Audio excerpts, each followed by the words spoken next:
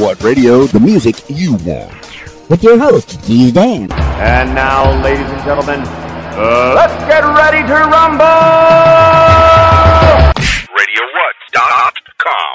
What's up, party people? It's Keys Dan, RadioWhat.com, DJLittleRock.com, coming to you live in a living color from the Radio What studios. And this is my podcast, What Makes You Famous? It's an extension of the internet radio station that I've been running for quite some time. And if you need DJ services, where do you go? DJLittleRock.com.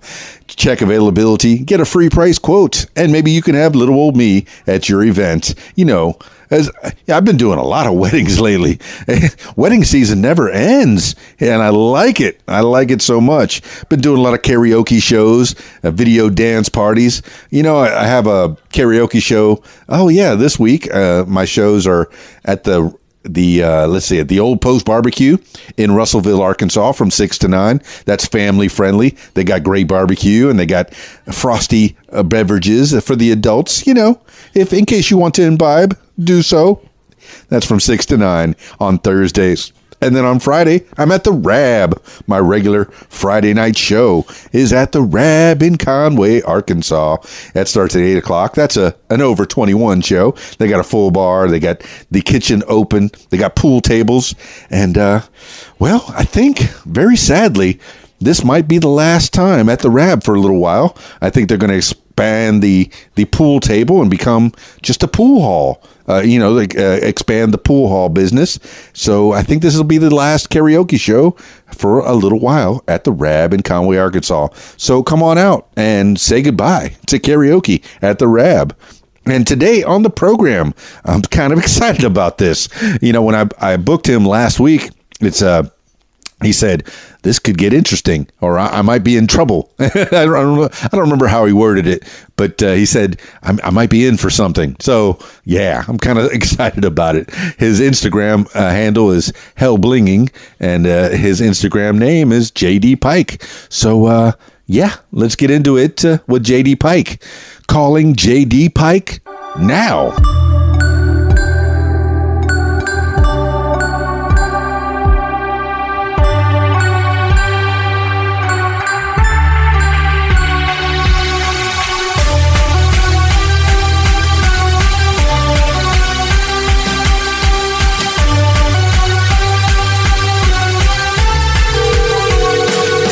Hello? Hi, JD Pike, please. Oh, it's me. Hi, Helblinging? Yeah. It's Keys Dan with the What Makes You Famous podcast. How's your day, my man?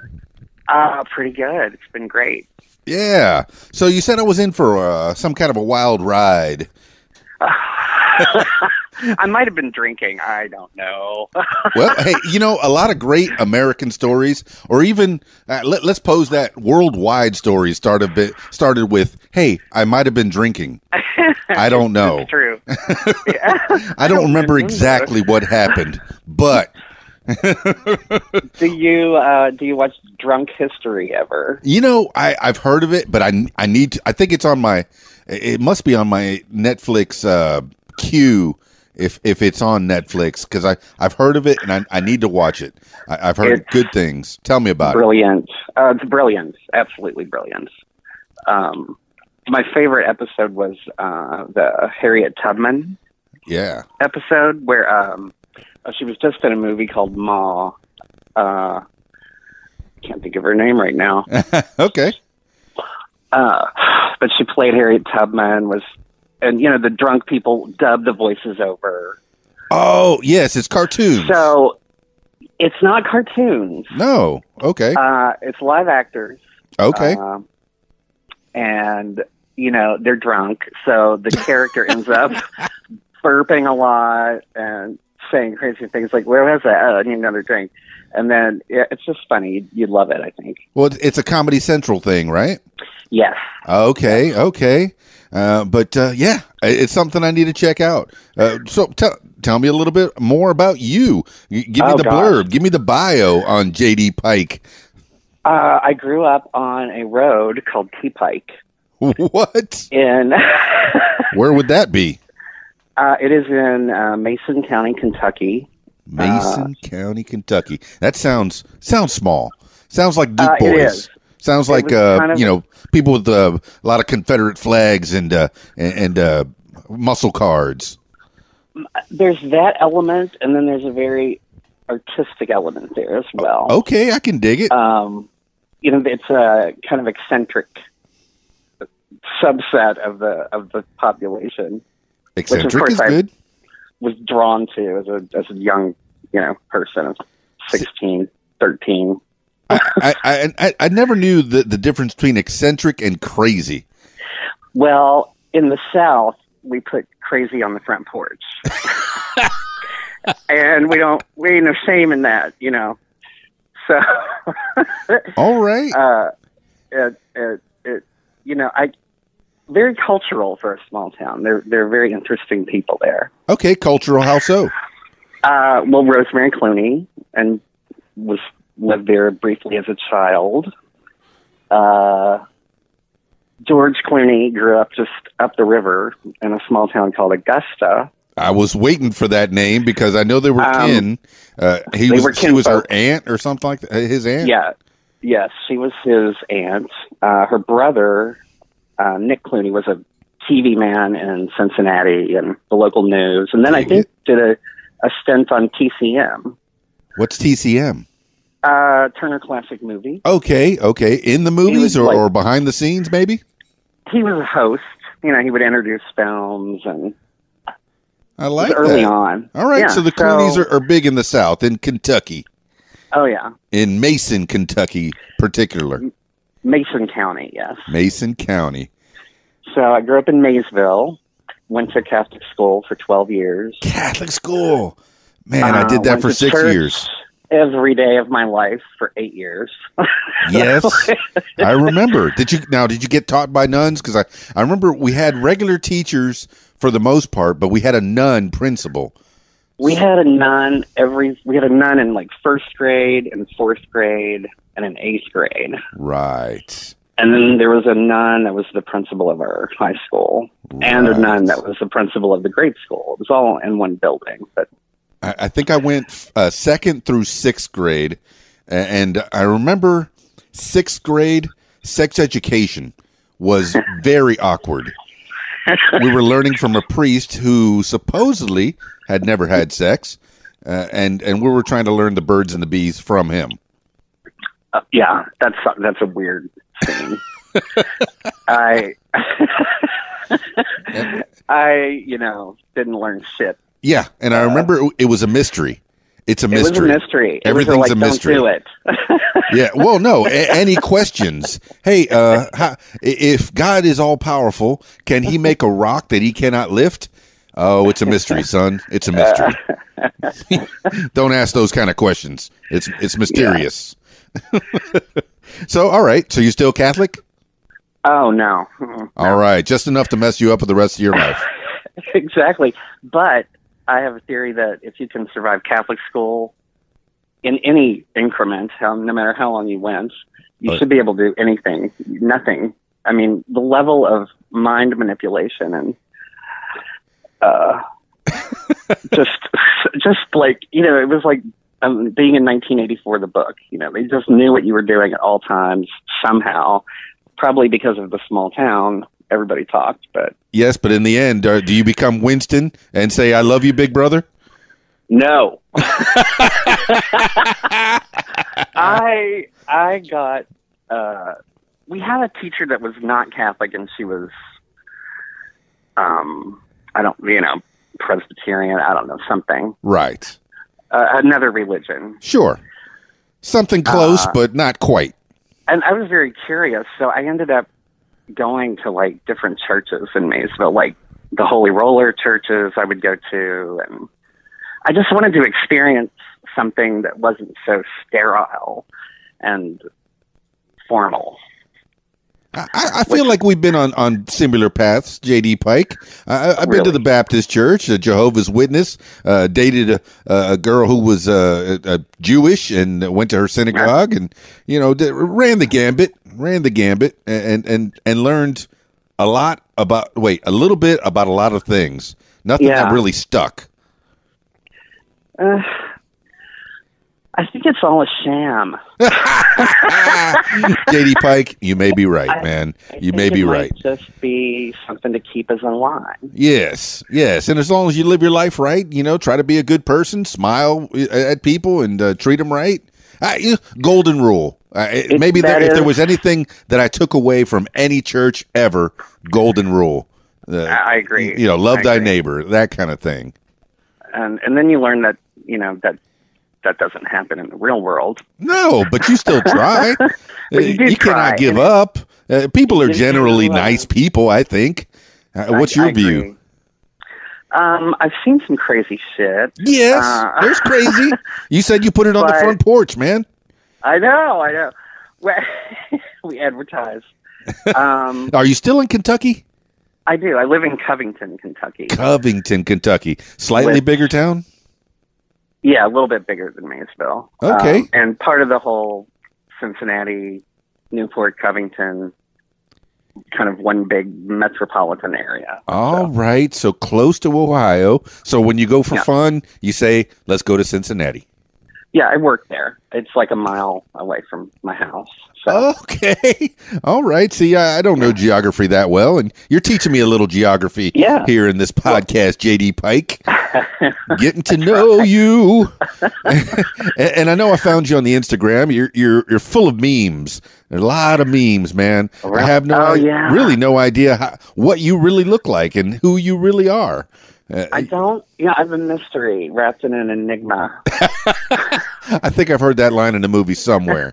I don't remember. My real name is John Helbling, Helbling. All right, then that's where we could find you, right?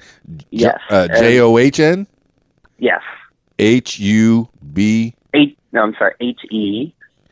L. Bling. Bling. Oh, and that's where you get the Helbling. Yep. No one ever kidding. can spell it. No one can. Yeah. So I used to do. I would record deeds and stuff at the courthouse, and one of the women started calling me Bling Bling, and I just said, "Well, I think I'll make my Instagram Helblinging." Yeah, and that worked out just fine. It's your name, bro. Yeah. Excellent news. Okay, I'm looking at lives in Cincinnati. Oh, that's close, right? Oh yeah, I can see it from my front porch. So I think I found your Instagram. It's you and a lady and a kid. Yeah, actually, the lady is me, as well as it's Elvis. Okay. My head is in one of those things like you stick it. It was in Tucson. My nephew lives there, my sister, and my dad.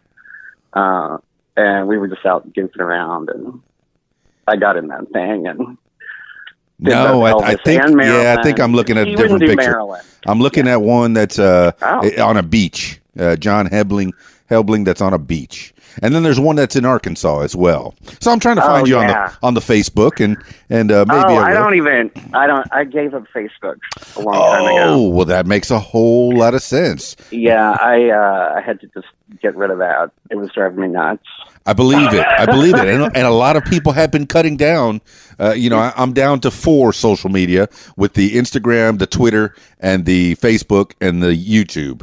I've cut it down. I still have a MySpace page. I still have 11,000 friends on MySpace. You're right. You busted me. And I'm not giving it up. Now, if I can remember my password. Oh my God, yeah. But I 10 years ago. I think Justin Timberlake still owns a piece of that. Oh, wow. It's crazy how technology is taken over. All right. Well, I still don't know what you look like, John Helbling. I'm down there. I put some posts up. We had a downpour recently, and all these pipes were exploding right outside the building. What? And I kind of coined it. It's a poor man's Las Vegas in this alley because it looked like fountains. And there's a picture of me pretending to drink from one of the shooting geysers coming off the side of a building. Okay, you're painting a picture. Whether I've seen your face, whether I've seen that picture, I mean that picture that you're describing, you're painting a little bit of what happened. It kind of sums up my, I'm kind of a jokester. I think I like to laugh. I like to have fun. Yeah, well, you're making me laugh, bro, and I like it. I'm glad. So, all right, so you work in the big city. You work in Cincinnati. You have fun in Cincinnati. City. What's it? I work in the big bad city. Big bad city. Okay, expound. How so? I work in the Inquirer building in a law firm. Okay. Kind of a 9-to-5er. I can dig. See, and there's another thing. There's a John K. Helbling, Little Rock, Arkansas lawyer. Well, there's a lawyer here in town. It's my cousin who has the same name, John Helbling. How did that never happen? Knew. Well, you run out of names in a big family, I guess. Yeah, everyone named John. Okay, we're all John. I guess it's different than an Italian family where everybody's Pete or Tony. Yeah, I guess. Although I have an Uncle Tony, he is John's father.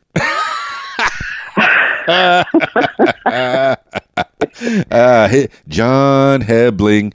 His name is my name too. Exactly. Oh, excellent. I'm going to use that. And whenever we go out, all right. Yeah. So, all right. So, you're a lawyer? No. I'm just an assistant. The man's an assistant. I'm way too honest to be a lawyer. A liar. Liar. How do they pronounce that? Liar. Or attorney. Attorney. There you go. That makes a whole lot more sense because, I've heard it both ways. Several ways. I worked with a lot of good people, though, actually. Yeah. Well, I imagine that people that get into the law are trying to do good things, at least at first, man. You don't get into the law because you want to do bad things. You want to help people. You do. You're counseling people. You want to make a lot of money, which is yes, there is that. Possible. I mean, are you heading that way, or did you want to be a lawyer, an attorney? Oh, no. What do you want to be when you grow up? I still haven't grown up, and all right. See, I don't even know how old you are. When did you graduate high school? 1987. 87, man. I'm class of 86, man. Class of 86 rules. Yeah. All right, so we're about the same age. I'm 50. Yeah, I will be 50 in November. Hey, happy birthday in advance. Thank you. And to you as well. Yes. Yeah. Oh, I'm 50. I can kick and stretch and kick. I'm 50. This is a great year. I started a podcast officially this year, because I've been doing radio since 86. But, I figured, I've been talking to people long enough. Let's start a podcast. Let's make it official. What makes you famous? It's very natural. It's very good. I was listening to Danny Snyder's okay. Interview. It was. I was a little nervous. I was like, I don't know. What am I going to say? But very cool podcast. Yeah, I didn't get all the way through it. It's conversation, man. I'm getting to know you, J.D. Pike, John Helbling, and you can tell the people whatever you want them to know about you. It becomes a social thing. How did you grow up? Let's see. In Catholic school, what kind of extracurriculars do you have there? I grew up on a farm. We had dairy cattle in the early 70s. That's cool. And I used to play around in the barn and inevitably step in some cow crap. Believe it. That does happen. I jumped out of the back of the barn once, and my dad was like, "Stop!" as I was flying through the air. Well, that was back when we used to be able to sit in the back of pickup trucks with no seatbelts and go hay rides and no seatbelt. I would go from the front to the back seat with a bag of M&Ms. Yeah. Hey, Dad, tell me a story. Well, hand me one of those beers out of that cooler, and I'll tell you. Cup holder? No, I got a cup holder. It's right here between my legs. I just kind of hold that while I drive the car with my knee. I had an aunt that got pulled over once while drinking a beer. Yes. Yes. On the way to Lexington to go shopping. Well, back in the 70s, it used to be, hey, have you been drinking? Oh, yes, officer, I have. Well, drive straight home, okay? Yeah, we'll follow you a little bit. Make sure you get back. Yeah, well, you just drive straight home, okay? Don't go carousing tonight. Well, she got pulled over. The cop said, "Ma'am, are you drinking?" She's like, "Well, it's just a beer." Yeah, it's just a beer, officer. My license can't be suspended. I don't have one. My sister told me that story. She's 14 years older than me. Okay.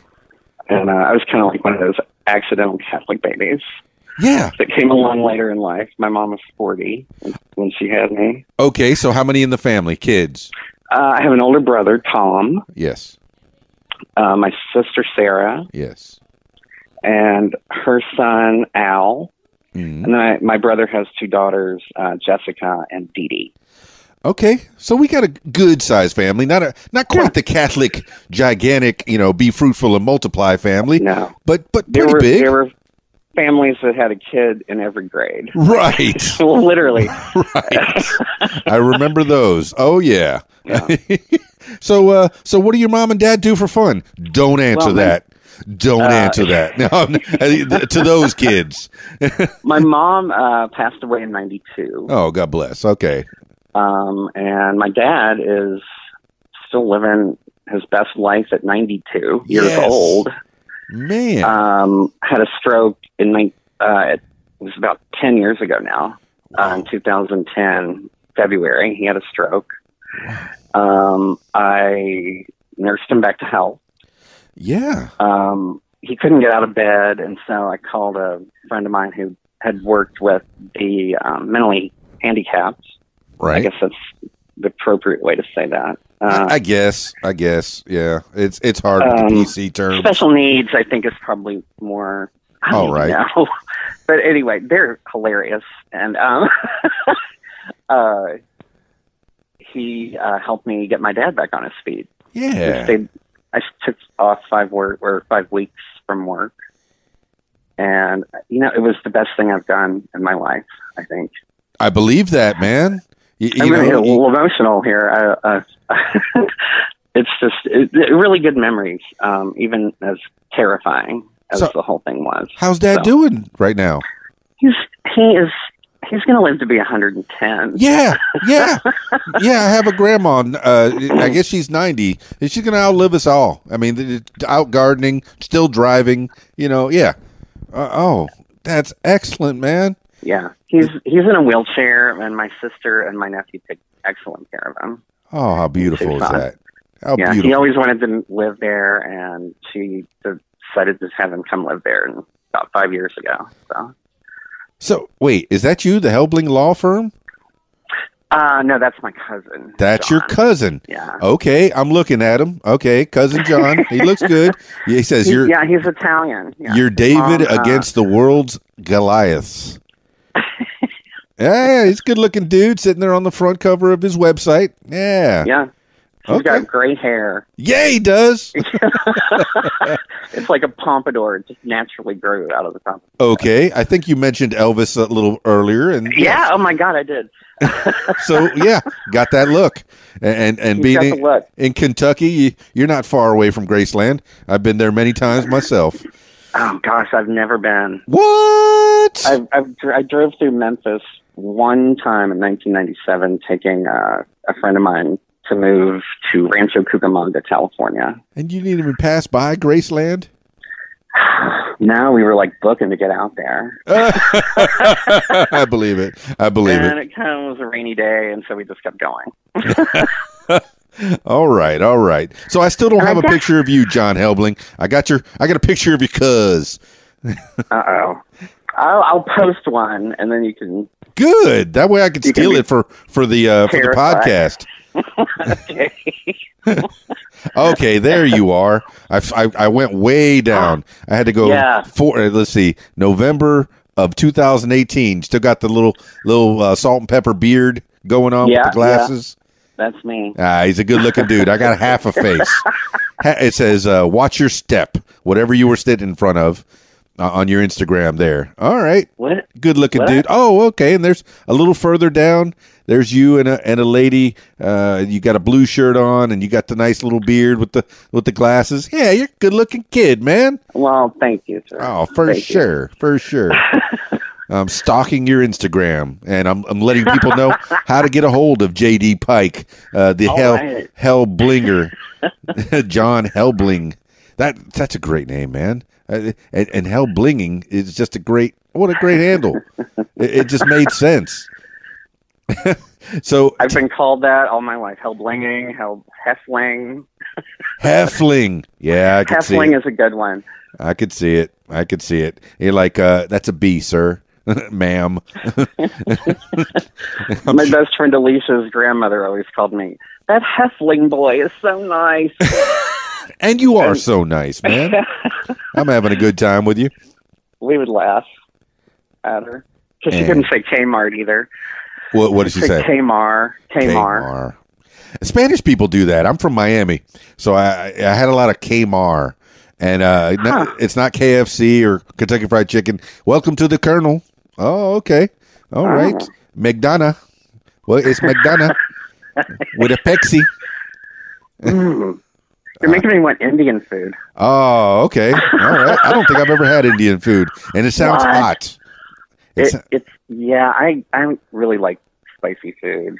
Like, I like to be in a mild amount of pain. I don't like to work that hard. Or it's not hot enough. And I'll even go for like a medium amount of pain. Yeah, I think fire sauce at the Taco Bell is probably as hard as I go. Ooh. And it's nothing. You can just drink that stuff, really. No, that would be like a mild. It is. It really is.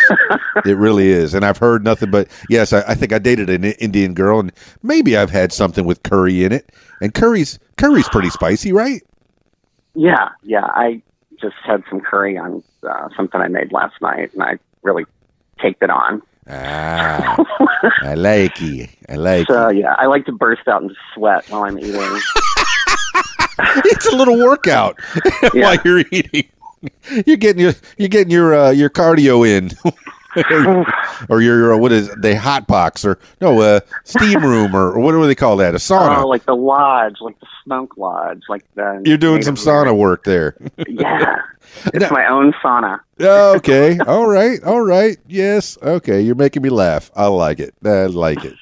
All right, I finally got to see a picture of you, and now I have a little more.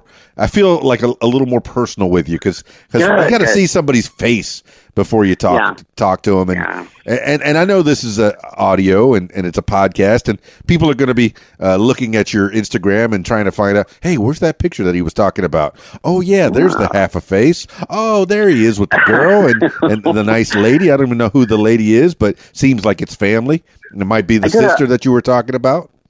Oh yeah, there's lots of her, blonde, short hair. Possibly. We eat a lot of sushi when I'm in Tucson. Okay, so the family got spread out then. Yeah. My sister Sarah moved to Arizona in I think 78, 77, somewhere around there. Wow. Okay. All right. So you've been kind of. Did you end up being an only child by the time you graduated? Yeah. Yeah. Because actually by the time I was around like 10, they were. They came in and out. My brother came back and worked with us for a couple of years. Right. What kind of work? From second or third grade. Huh? Well, with the law firm? Oh, no. This is back on the farm. Back on the farm. So tell me more about this farming growing up. J.D. Pike, John Helbling. It was the best thing ever. I would. There was a creek that ran all the way around the perimeter of the farm. Yeah. And I could go out the front door, climb down this hill, and I would track around the entire perimeter of the farm, usually, a buddy or somebody I'd spend in the night, and we would spend all day, like, outside. Yeah. Climbing trees, and it was great. Yeah. I miss it. I really I hated it when I was growing up there, when you're, like, late teens. Sure. I was like, I want to get out here. No, but when you're a kid, you go outside and play. How did our generation of people that went outside to play never went home on a Saturday? You left the house early in the morning on your bike, and then you got home, when the street lights finally came on, if there was any street lights, because if you're out in the farm, there probably weren't. Maybe one street light, and it's dark, but you get home before dark. And how did we get to survive? We survived, but then our kids, they don't even go out. They don't go outside. No. They don't go play. Go out. Yeah, my nephew was a TV watcher and a gamer, when he was younger, and I got a stack of video game systems here. Yeah, tell me about the cuz or nephew. Tell me. Oh, he's awesome. I am gay. Yes. And my sister, I told her when I was younger, he calls me his big gay dad. Okay. So, all right. So, okay, go ahead. If you had a question. No. So tell me about the nephew, big gay dad. I tried to spend as much time with them as I could. I go out there at least twice a year, and it's just good. Yeah, he didn't have the greatest of fathers. He didn't stay around very long, and my sister really stepped up, and my father helped, and we all helped together. It was good. Yeah. Yeah. So okay, and there she is with the blonde hair. I see her. Yeah. I think he was maybe in 8th grade, and he overheard somebody talking about fags, and he got so mad he he charged this guy and pushed him on the ground and sat on him and was like, "Don't you ever say that again." Okay. Somebody I love is gay. And, when my sister told me that, I was like, man, that is unbelievable. And I'm calling him immediately and telling him how proud I am. Yeah. So he took it real personally. So, that's good. Yeah, I grew up in Miami in the Florida Keys, and we had all kinds. And we picked on each other. Okay, I called him fag. He called me spick. What you gonna do? I'm half Cuban. I'm half Irish, and maybe I'm half Italian. That's 3 halves. I'm a pretty fat guy. Yeah. So I'm a little bit Irish and a little bit German. Yeah. Okay. All right. So, yeah. Helbling, I guess, is pretty. You know what you should Google? Please. I like Googling. Google, if you will. Check out his Google. No, I think that means something else. The Helbling House. Okay. It's in Innsbruck, Austria. All right. And it's this ornate kind of like, I don't know, Baroque architectural style. Looking. Pretty cool. It's cool. I would love to go there. Is that part of your family, you think? Possibly some, distant branch. Yeah, they got a whole Wikipedia page. It's pretty cool. It is pretty cool, man. That's one of those things that looks like it was built way back in the blah blah blahs. Let's see, what year? Let's see, Friedrich Strauss. Oh my goodness. 1700s, maybe. It was early 18th century. Wow, that's great. Ooh. Oh, those are decorations added. Oh, from Austria. It's kind of like a giant cake. Yeah. That is cool, and it's got your name on it, man. You definitely. Oh, it was built in the 15th century, but evolved significantly. Wow, that's old. But evolved significantly with the new architectural styles. Yeah, they built them to last back then. Yeah, they did. Yeah, they did. And I live in an old house right now, like an old. What's old in America? Yeah, 1850. 1850. That's a little kid home. That's it's adolescent. That's a starter. It's adolescent. It's Grand Palace. You tell that to the Europeans, and they go, "Oh, 1850. Isn't that nice? Isn't really? That sweet?" It's I went to England in '92, right before my mother passed, and spent 5 weeks, and that was amazing. Wait a minute, this is after she passed? It was the summer before. She passed in late August, and I was so you there got to in travel July. a bit. Yeah. Well, good. Tell me about England and the mama. It was great. It was 5 weeks of an art history kind of a class, and we. I also have a BFA in graphic design. What? Yeah. What'd you do with that? I actually worked for a furniture company. I don't know if you've heard of Valley City Furniture. I have not. There are a few left here in the area, but I did their floored lamps and propped up their, tchotchkes and wicked made everything cool. look great. Yeah, so I used it in more of a 3-dimensional. Sure. So a little bit of design realm. All right. What was that? You said graphic design? Yeah. Graphic design, fine art. And fine art. But you used it mostly in maybe decorating? Yeah. Okay. So you kind of parlayed it a little bit. Yeah. I'm kind of telling this backwards because actually, one of my first jobs, I had a job as a tour guide in Washington, Kentucky, which is a little cove of some cabins that they rebuilt. Yeah, I'm trying to figure out what you would tour in Podunk, Kentucky.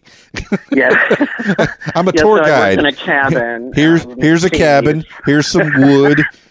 Go shuck that corn over there or whatever it is. Milk that cow. There's my tour. Yeah. So what kind of tour did you do? I would just take them up and down the street and be like, this is a row house from some era. And over here, Davy Crockett was put in jail. Okay. There was some historical factors to this because I would forget about half of what I was supposed to say. Because when you said, I walked them up and down the street, just some random Sycamore Street, and this is Jimmy's house. Who's There's Jimmy? Only one I don't street. know. There's only and it's got one traffic light. It doesn't really work that well. It's a 4-way stop, really. But yeah, it would draw a crowd. They have a asparagus festival and a asparagus festival. So the pee-pee stinks really bad here. Yeah, and I think they have a strawberry one now, or maybe a pumpkin. Okay, small towns we get together and. This is where Doc Hollywood crashed his car, isn't it? Isn't it? I have no idea. Isn't this where Michael J. Fox was? Oh God! Yeah. He was on the way to Hollywood, and he crashed his car here in Mason, Kentucky, and your judge made him do doctor work. Is that you're just describing the plot to Doc Hollywood, right? And the subplot was they had a squash festival. You got me. He is the one and only. But after that job, I got a job decorating the windows at a department store in Maysville, which I was horrible at, the first month. All right, now we're going into mannequin. And that's kind of how I got on that artistic route of where I ended up at Value City. And then it was I was getting older. I'm 30, pushing 30. My shoulders are hurting. I was I've got to stop this. Okay. So I was I'm getting me an office job. Right. Nice sit-down job. You got too much smarts to be doing all this physical labor. Yeah, it was fun, but I was and my coworkers were I got to get my rotator cuff replaced and my shoulder wired back on to my brainstem. Okay. I once had a sofa nearly fall on me, and it was one of those domino things. What are you doing in the front window of this store, man? Well, no, I was in the back where they were unpacking, and somebody bumped one, and I could hear him thud, thud, thud. And I look up, and there's one almost about to hit me, and narrowly escaped with only minor bruising. Okay. All right. Helblinging here. I am so random. No, I'm liking it, man. We're going all over the place. JD Pike, John Helbling, the Helblinging on the Instagram. Just and that's me. I did find you, and you do have a lot of memes there. Love is the drug is the last meme. Tell me about that. Yeah, I'm very the past couple of days with these shootings, I thought we needed a little love out there. Yeah. And I love Grace Jones, and so I was just jamming, listening to my iPad, and put those up. Oh yeah, she pulled up to the bumper. I played that so many times. I worked on a disco radio station. Well, it was salsa, merengue, disco, freestyle down in Miami, and it was half English and half Spanish. And we'd pull up to the bumper as often as possible. I listened to her coming home today from work. Oh yeah, Grace Jones, man, what a she was just touring. Where? What? She's still going? I think she's 60. Oh, I thought she was 100, man. No. I thought she was 100 back in 86 when she did A View to a Kill, or 85. She is ageless. Yes, she is. Yeah. And still as fierce as ever, like performance-wise. I believe it. There's a guy I follow called Terry Topcat, I think. Okay. Check him out. Terry Topcat. Okay. Terry. He posted a clip of her performing in London just very recently. Okay, he's got a private account, but he looks like a pretty cool dude. Got the hat on with the bug eyes. Wild eyes. Yeah. That was the first thing I saw, hat and bug eyes.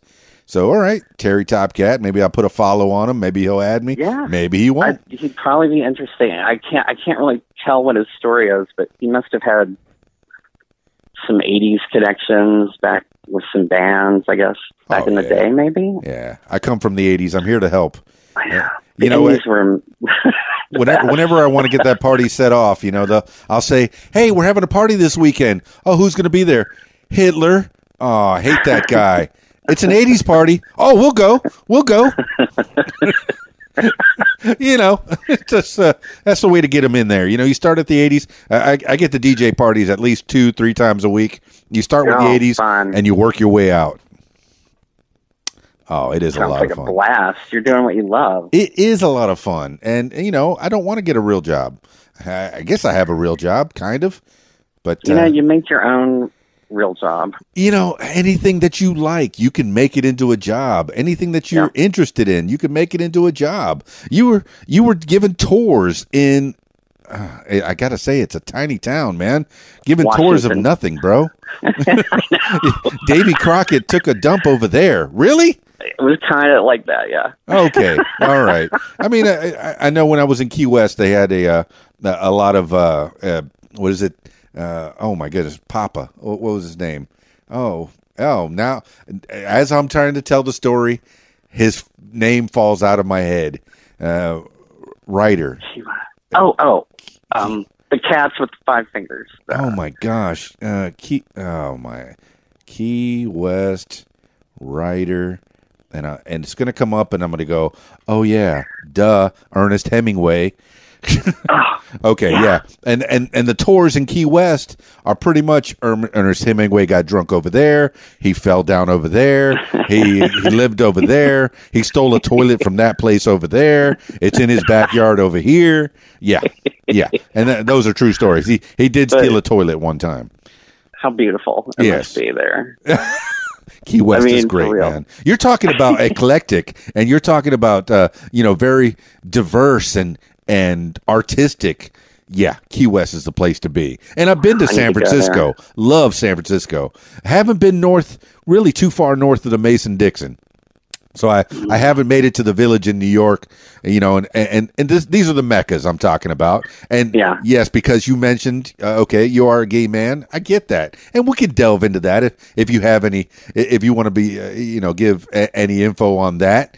It's just a part of me. It's just a part. Yeah, there you go. It's not my entire identity. Exactly. It never was. So anyway. Yeah, it's J.D. Pike. It's John Helbling, and trying to be mysterious. Happens to be gay. So, are you dating? Any love in the Helbling?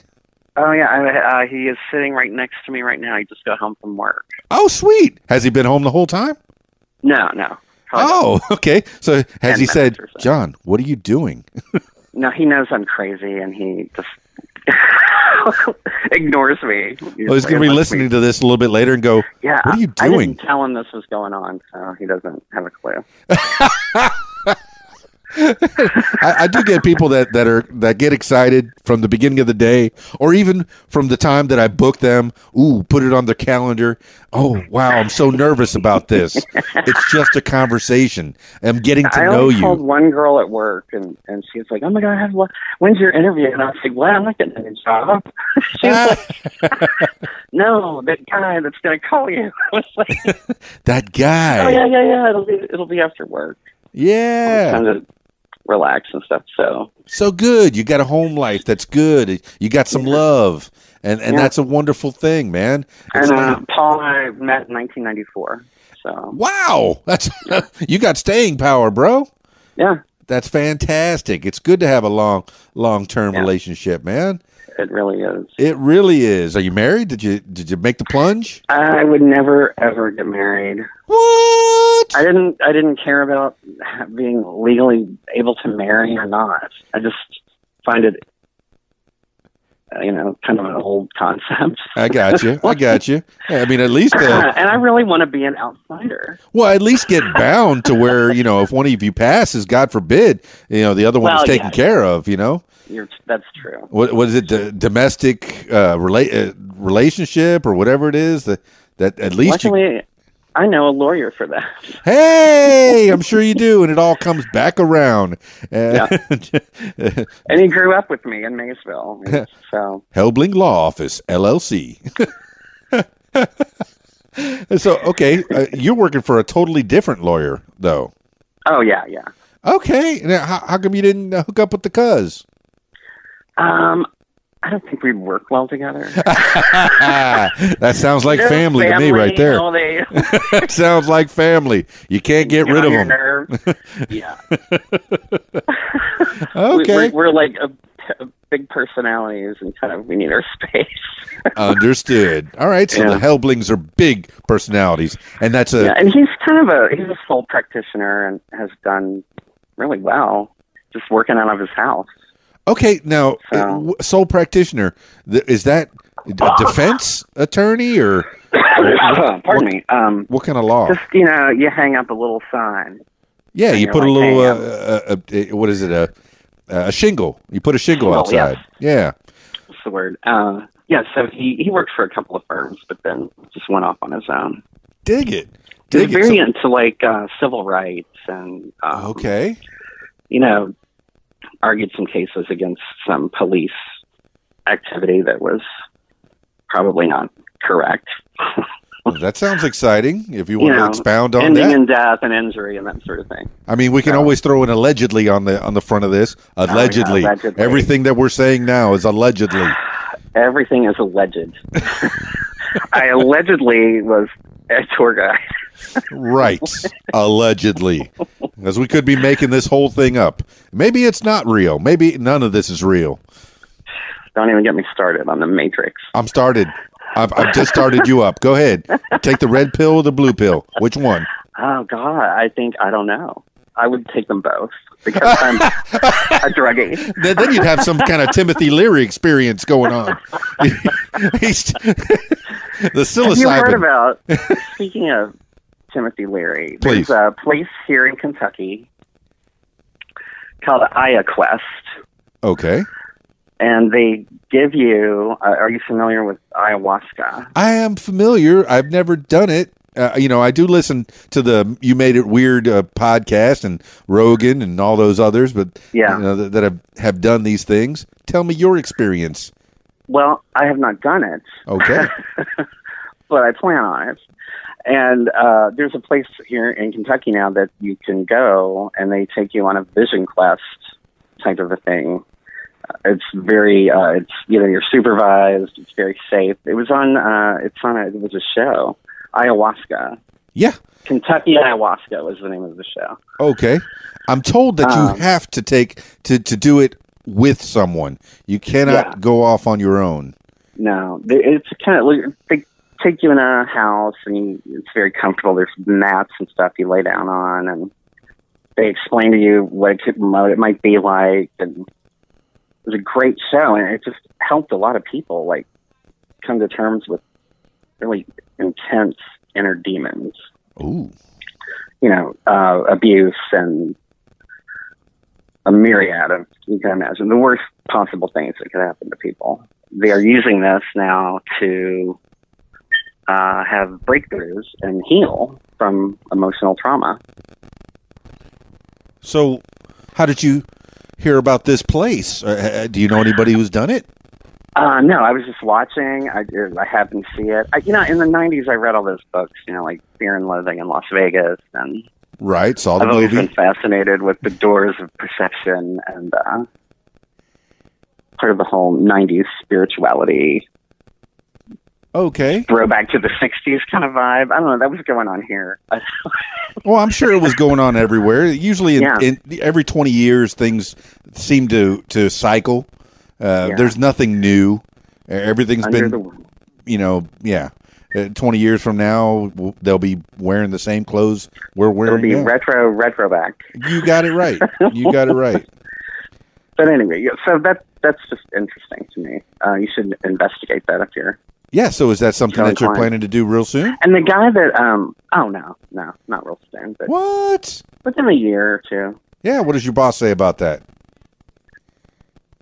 They don't need to know that. Well, I mean, because usually there's some kind of policy put in place at some kind of in a corporation where, all right, I know it's legal, but you really can't. Don't use that CBD oil because there might be some HTC in there. Luckily, I've never had that problem. Good. So you got some pretty liberal guys you're working with then. I think so. It must be just in that industry. But yeah, I worked for Valley City Furniture. I had to be drug tested all the time. Sure. And attorneys are just like, we're not going to go there. If you can show up and do your job. You know what I mean? Okay, I'm seeing kind of the underlying is where maybe they don't want to interfere with your rights. Is why they're doing that. I think so. That's possible. And your cousin being into the civil rights or what is it? Is that what you said? Civil rights? Yeah. And maybe constitutional law. So what kind of law is your firm dealing with? It's mostly insurance liability stuff. So like fraud? More like accidents. Gotcha. Malfunctioning things that might have been installed in a hospital or like that sort of thing. Do surgery on this arm, not this arm. Yeah, a little bit of that. Most of our stuff is has to do with mechanical things. Okay.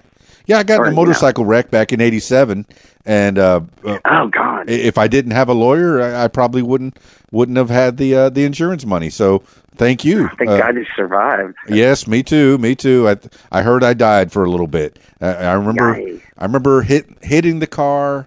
They ran a stop sign in Fort Lauderdale, and I hit the car. I passed out, and then I woke up in the helicopter, and then I woke up in the hospital. So yeah. And you were clinically.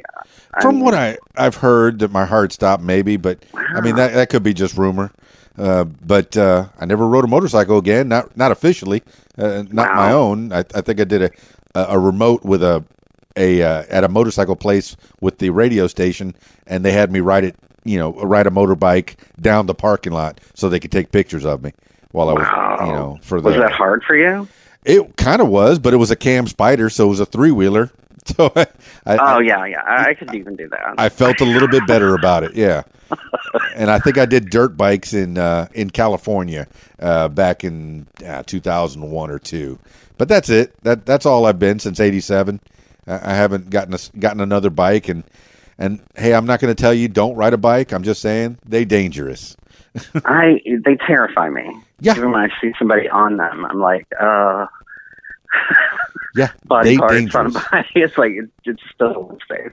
Yeah, my best buddy. And now the scooters are everywhere. Do you have the scooters? It got to be even. Well, I mean, in some instances, in Key West, the aforementioned, in San Francisco, yes. Yeah. If you're going downtown, or rent a scooter with your mates and go, have some fun. But no, not as a rule. I couldn't ride one all the time. But as a tourist, maybe. Yeah. They're all over the place here. They are all over the place. Thrown around, just discarded like old socks. Wait, you're talking about the stand-up scooters that are kind of electric? I think one of them was called a Bird. Bird. Maybe. We got Bird in Arkansas as well, and they were all over the place for about a half a year, and then they disappeared. As mysteriously as they arrived. Exactly. They were on every street corner. They're still going on here. I think there's a new one now. It's green. Okay. It's got a different name on it, but there was one right in front of my house. I just wanted to kick it. Well, I'm living in Conway, Arkansas, which is a college town, and I could see some use for it. And then in Russellville, Arkansas, another college town, I could see some use for it there. The kids need to get around. Maybe they don't have a car. But are you in a college town as well? There's several colleges around. It's not really a college town. It's kind of like a commuter college town. Okay. I'm not sure what that means. What's the distinction? I guess the area in Cincinnati around the university would probably be the college town part of Cincinnati. Oh. I did live there for several years, and it was a great street called Ludlow. Right. Oh, yeah. What college did you go to? I went to Northern Kentucky. Northern Kentucky. Yeah. What's the mascot? The Norsemen. Okay. They have a basketball team, the Viking Norsemen. Yeah. Okay. Do you play any sports? No. The only sport I'm really into is RuPaul's Drag Race. What? Oh, RuPaul's I see what you did there. Yeah. Yes, I love RuPaul. No, RuPaul's no problem. Love him, man. I got one thing to say. You better work. I love it. I'll play that song. Can I get an amen? Yeah, anytime I want to be happy, man, I'll play that song. He's like a guru. He is like a guru. For sure. He's become a mascot, so to speak, maybe I'm not as PC as I should be, but I liken him to, Jesse Jackson is the spokesman for all the African American, the black people, and then you got RuPaul. He's the spokesman for all the trans and the gays. So yeah, he's your messiah, so to speak. I saw Jesse Jackson just within the last year. What? He was walking through. He came to town. I think there was some problem or some kind of issue with a company in town and some of their policies, and he was here to sort of ambassador that or something. And he came to the Inquirer building, and I was getting off the elevator and literally walked right by him, and I was like, that was Jesse Jackson. Oh, for sure. That would be my exact reaction. I felt like it was like seeing just like seeing RuPaul. It was unbelievable. It was like seeing Elton John. These people just walk by you and you're like, ooh, okay. And just surrounded by all these people, and I thought, wow, what's going on? And I what white cop shot what black person where? Because it seems like every time that happens, and I hate to say that I have to say every time that happens, because it shouldn't have happened once. No. But they always call Jesse Jackson. Why? Because he is like a pillar in our community. Believe it. He stands for people's rights, and yeah. I mean, he walked with Martin, right? Yeah. So yeah, why not call him? Yeah. And he's still doing the job, man. That's good. That's great. Yeah, it was amazing. It was amazing to see him just as briefly as I did. Yeah. I mean, this guy's been... wow, he's real. It's not... So, I mean, is he as good as everyone thinks he is? Or, I mean, is he a good dude? Because I want to believe he is. I do too. I definitely got a tingle just being that close to somebody like that. So excellent. There's some energy coming off of him, and I think it still felt good. Yes, that's what I wanted to hear.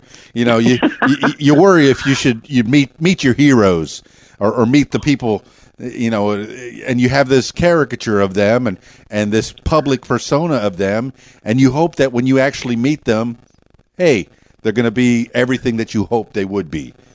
And I'm glad you got that feeling out of them. Yeah, a very powerful presence. And cool.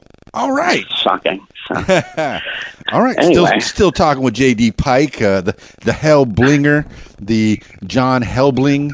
He's got a few personas, a few noms de plume.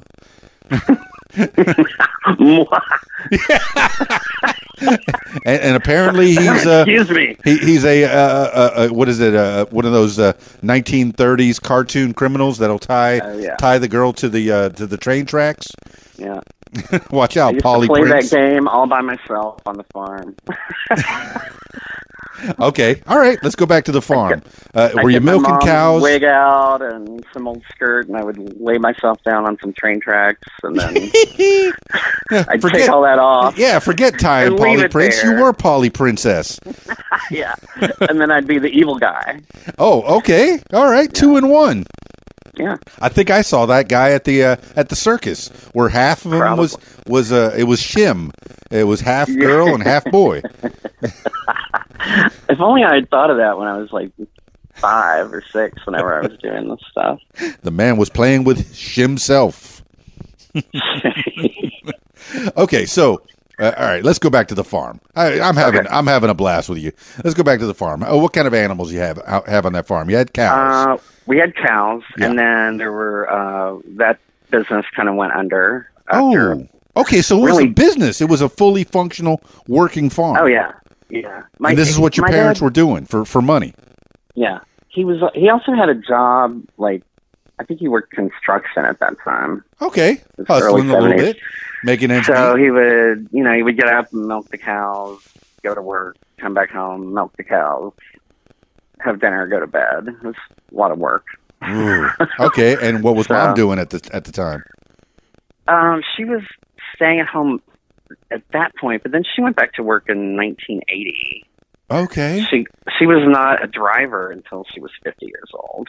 All right. Well, that's a good man. That's a good man. He kept the lady at home. That was good because it's good for the kids. Yeah. I believe maybe it's old fashioned. I hope it's not. I hope it's still in fashion. I believe that the kids need to have at least one of the parents at home. Yeah. It's nice if that's possible. It's just with death or whatever we're dealing with nowadays. Well, it looks like Dad was working hard to, 2 jobs at least to provide for the family. And then he had a side gig on that. What? He was an excellent bluegrass musician. You got to be kidding me! What did he play? He played in a band. Several bands all through my, the 70s and 80s.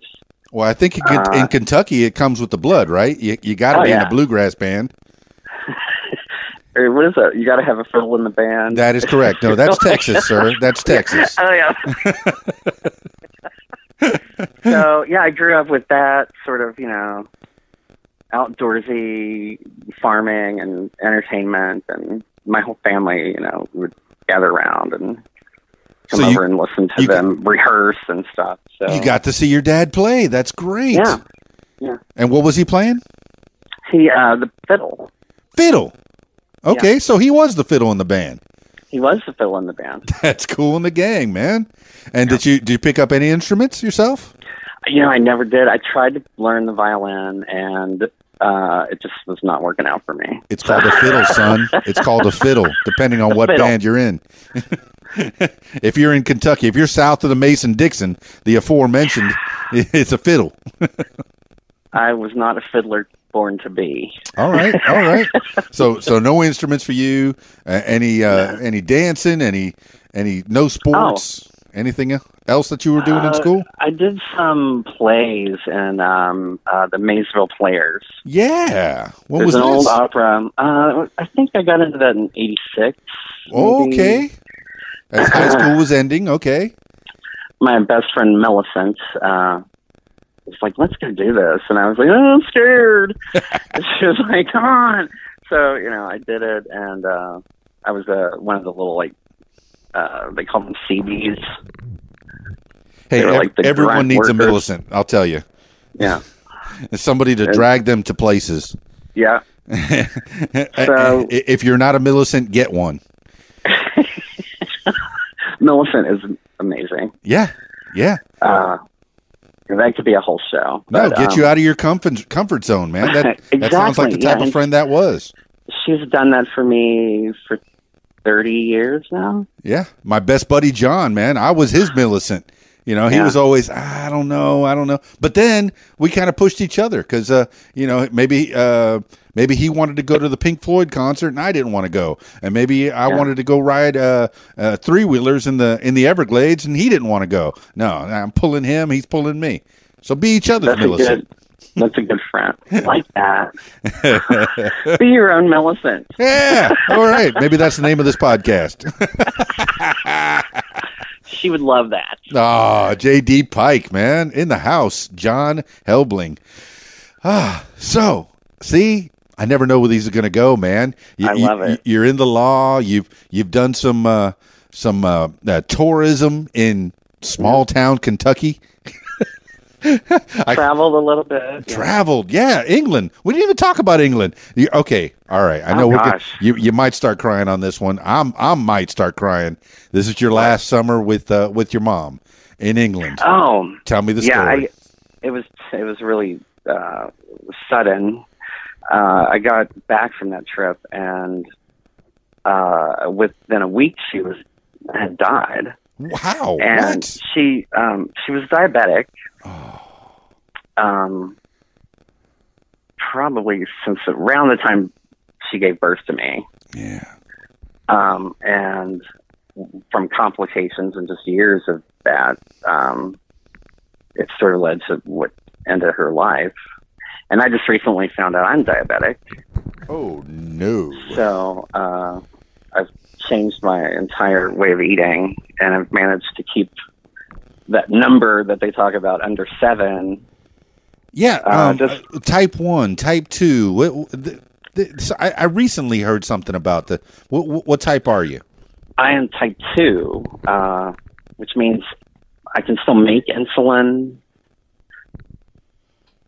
Okay. So I'm still not totally clear on everything. I need to meet with my nurse, but my education. Yeah, that would be good, John. I want you to live a long life, bro. Yeah. Yeah. So, but I cut out meat. I'm like 80% vegetarian now.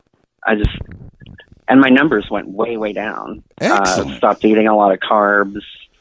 I ate a lot of cauliflower rice, which is delicious. Yes, it is. If you mix it right. So I'm getting real creative in the kitchen and just having fun experimenting with food. Yeah. That's healthy and it tastes good. And food can be good, man. I get food. So yeah. Mm-hmm. Her death happened. I was just totally in shock, and my dad. And I hadn't pre-registered for classes that fall, or I missed the date or something, and I had to go there and register while she was on a life support system. Just really pushing myself to get through that, and yeah. It ended up with me kind of having a breakdown. Yeah, I believe that, John. Yeah. I think that would happen. I kept way too much in for way too long, and so learned not to do that again. She passes in August of 87, right? Is that what she said? 1992. 92. 92. Yeah. You're out of school. You're out of college. Okay, she's raised you. That's great, And then what, man? And so how long did you hold it in? What? I'm sorry. Okay, she passed in August of 92, and you said you held it in. You just let it go.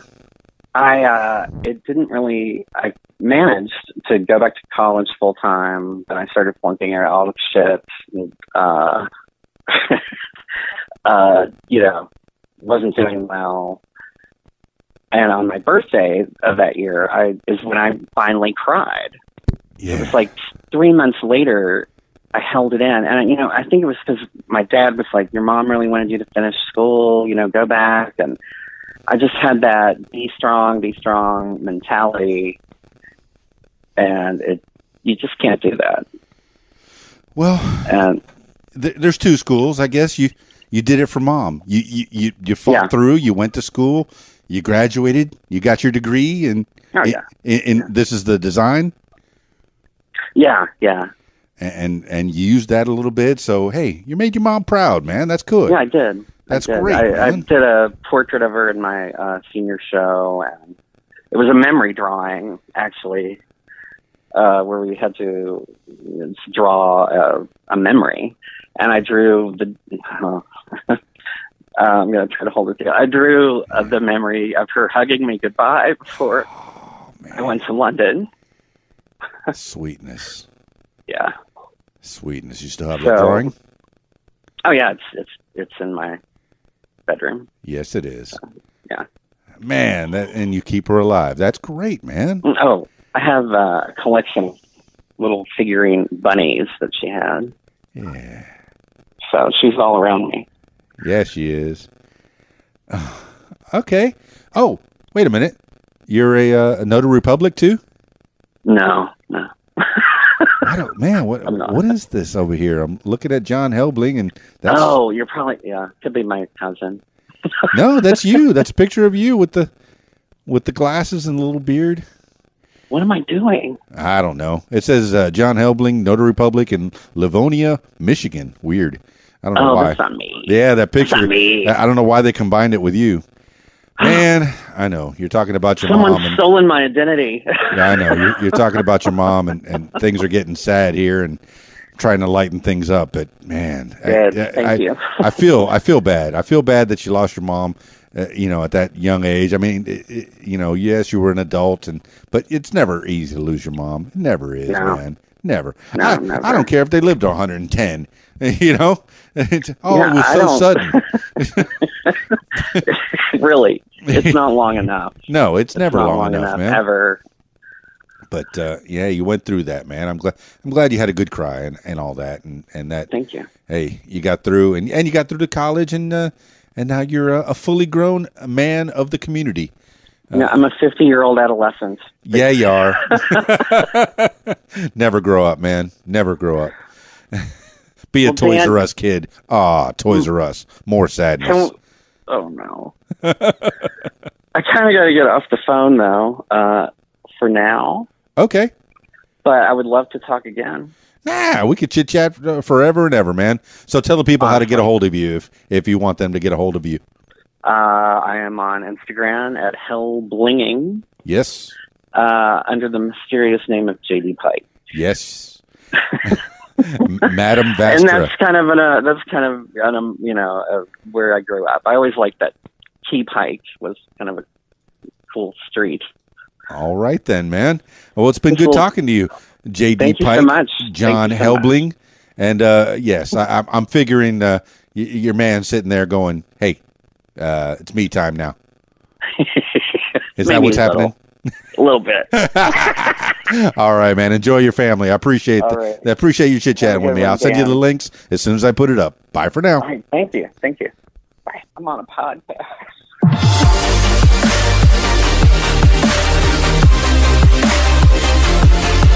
Well, there you have it, party people. You never know where these things are going to go. I love it. I had a great conversation with John Helbling, J.D. Pike, Helblinging on Instagram. Find him. He's a good follow. He's a fun follow, man. And there's a lot of interesting pictures on that on that site on Instagram. It seems like that's the place that he wants you to go if you want to connect with him. So John Helbling, thank you so much for being on the What Makes You Famous podcast and chit-chatting with me. I had a good time getting to know you, and I hope you didn't get in too much trouble with your man. He loves you, man. He loves you. And ever forward, man. Love is a wonderful thing. I hope that everything is going very, very well for you and yours. Thank you so much for taking your time out and spending it with us here at the What Makes You Famous podcast. That's it for this edition of What Makes You Famous. If you want to tell your story, I encourage you to do so at 501-470-6386 or email info@radiowhat.com. That's it for me. Stay tuned for more. It's Keys Dan, radiowhat.com, djlittlerock.com.